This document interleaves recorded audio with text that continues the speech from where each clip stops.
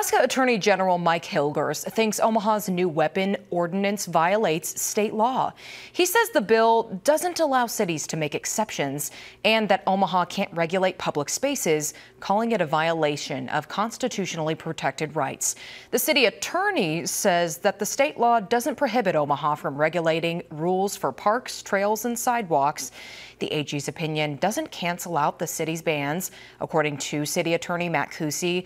Omaha leaders plan to meet with multiple city departments to figure out how to proceed.